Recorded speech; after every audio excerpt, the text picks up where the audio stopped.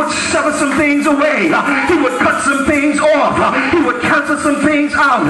He would disconnect you. He would disassociate you. You got to make up in your mind, if I got to walk by myself, then let me walk by myself. So one of the things I want you to understand, I want you to hear me well.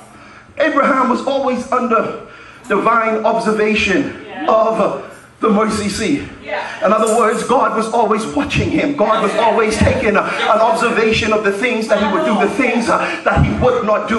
Because anytime the stamp of approval of heaven now is getting ready to come into your sphere of influence, you got to understand that God now would begin to speculate, that God would begin to visitate now the situation and the circumstance. In other words, you're not going to get it easy. You're not going to get it overnight. He's going to try you. He's going to prove you.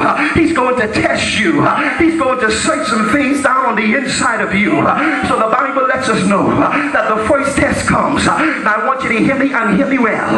Abraham now is to be commended.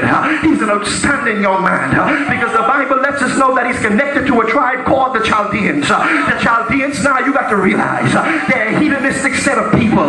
They don't believe in God. They don't celebrate God.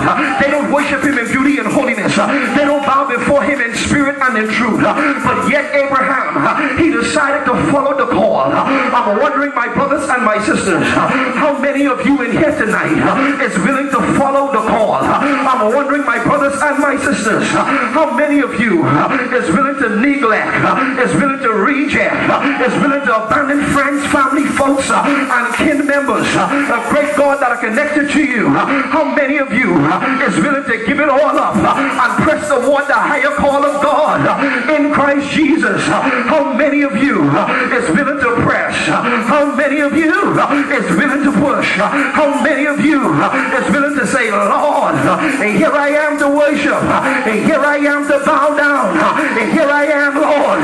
You can use anything, you can use anyone, then God begin to use me. How many of you is willing to stand after having done all but to stand?